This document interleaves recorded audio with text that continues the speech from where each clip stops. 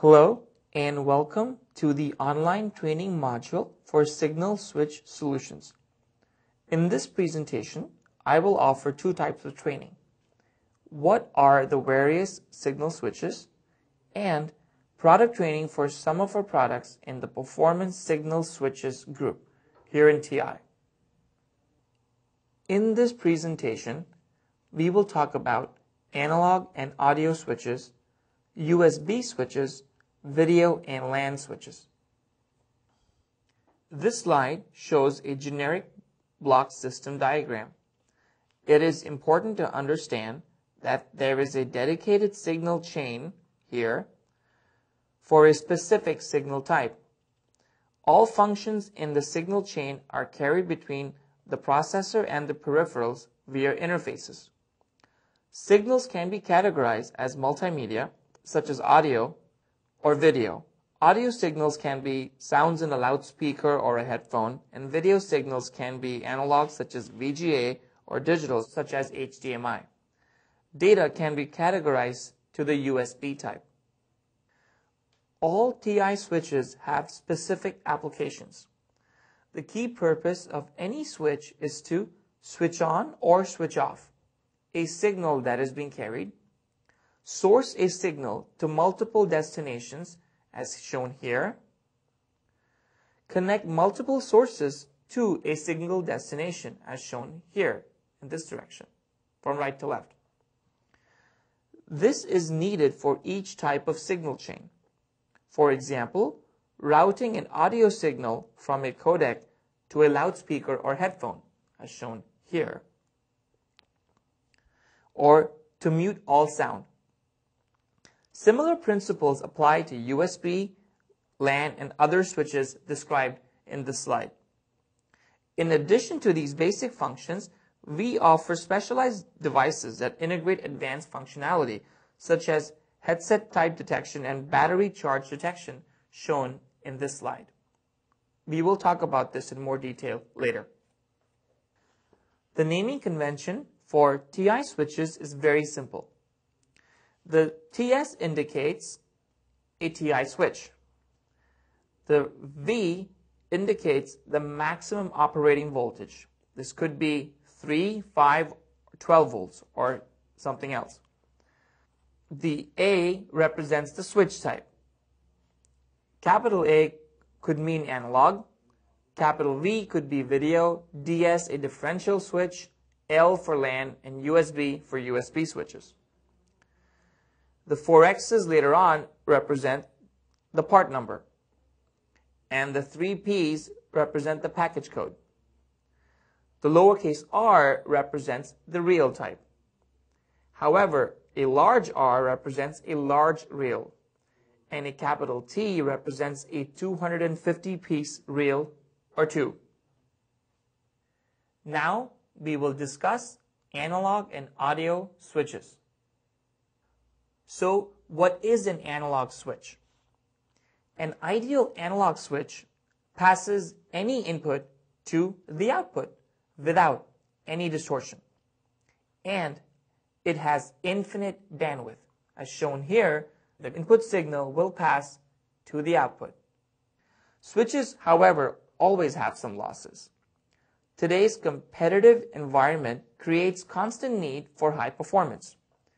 One common method to optimize system performance is to use FET switches. TI's signal product family consists of analog, digital, and specialty switches.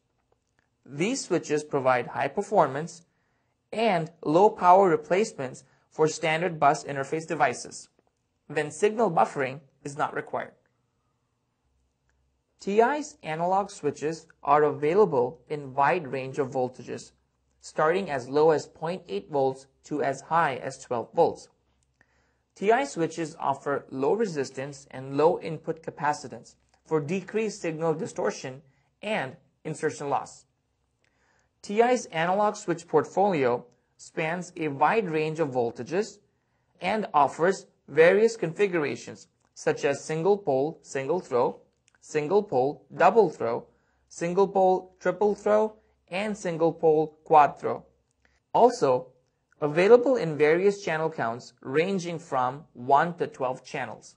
For example, a single pole single throw is available in 1, 2, 4, and many more channels.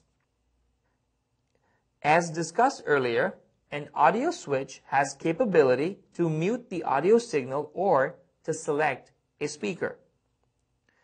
The TS5A23159 is a single pole double throw analog switch that is designed to operate from 1.65 to 5.5 volts. The device offers a low on-state resistance, excellent on resistance, matching with the break before make feature to prevent signal distortion when transferring signal from one channel to another. The device also has an excellent total harmonic distortion performance and consumes very low power. Audio headsets have 3-prong, as shown here, or 4-prong connectors, depending on whether they have a built-in microphone or not. Among the 4-prong connectors, there are 2 competing standards that have different band configurations, with the ground and mic pins reversed, as shown here. TI offers 2 audio jack switches, namely TS3A26746E and TS3A225E, that allow the system designer to support all of the above headset configurations. The TS3A225E performs detection of the headset in addition to switching the ground and mic pins from the connector to the appropriate system signals.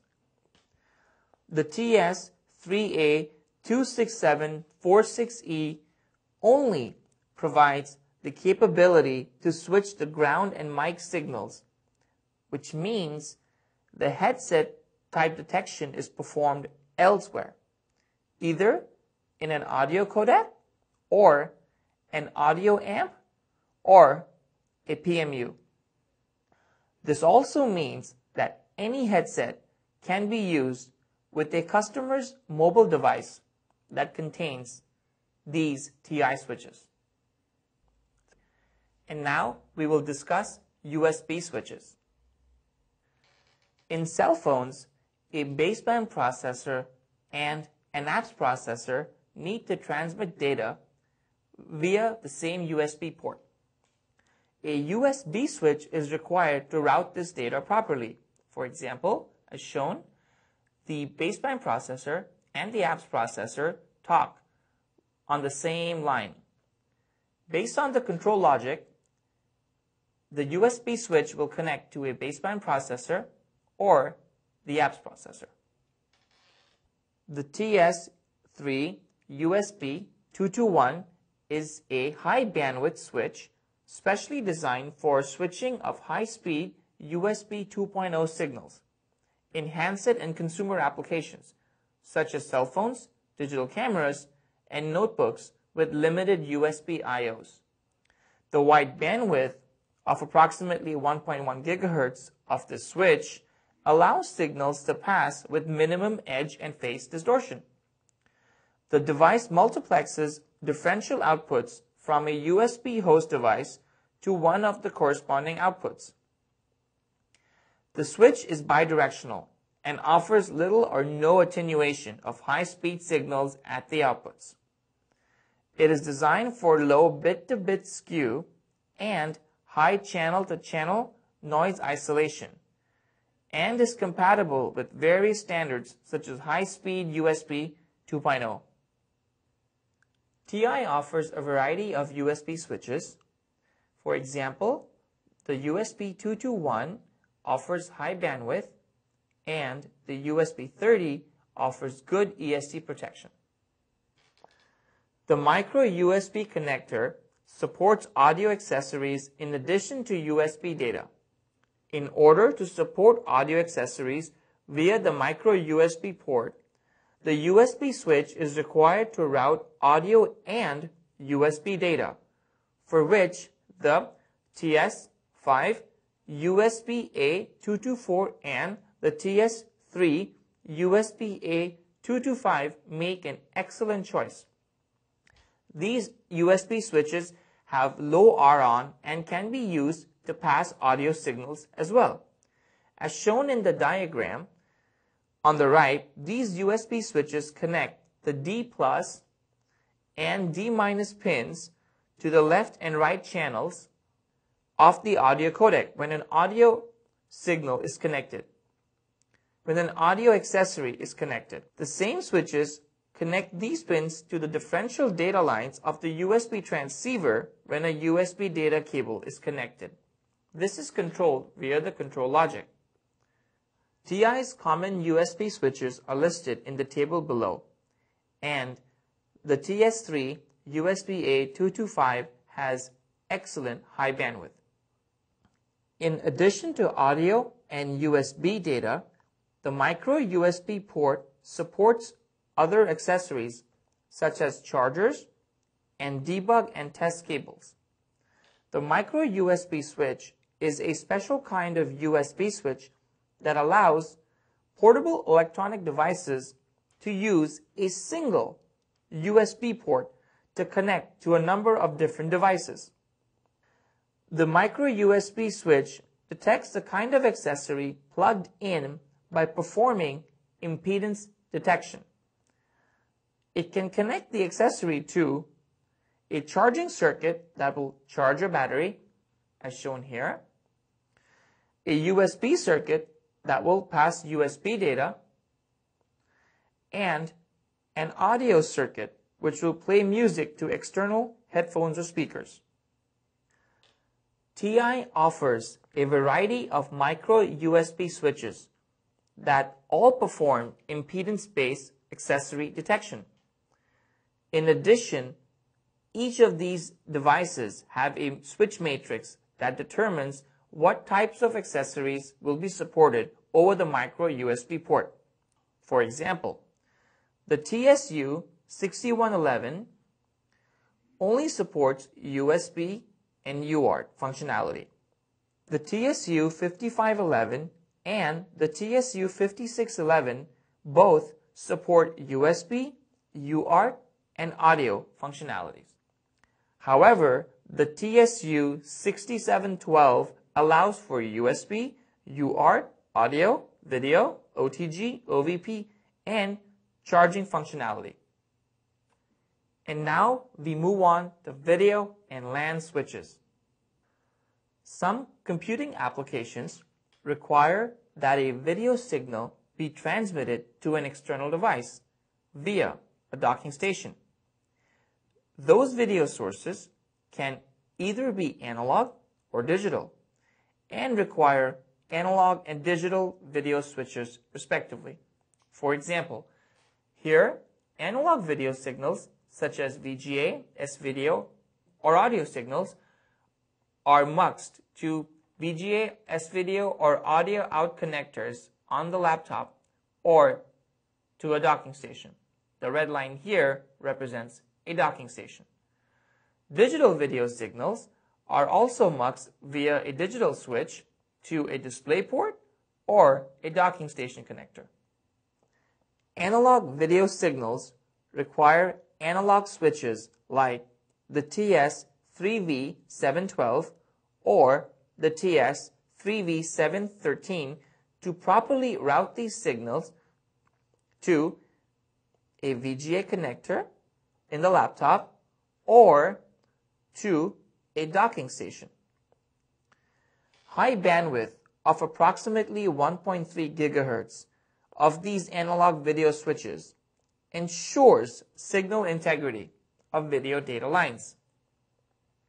These switches have an integrated level shifter and buffer, so no external ones are required. Likewise, these switches also have integrated ESD protection, hence no external ESD protection is required. Digital video interfaces use differential signaling as shown here.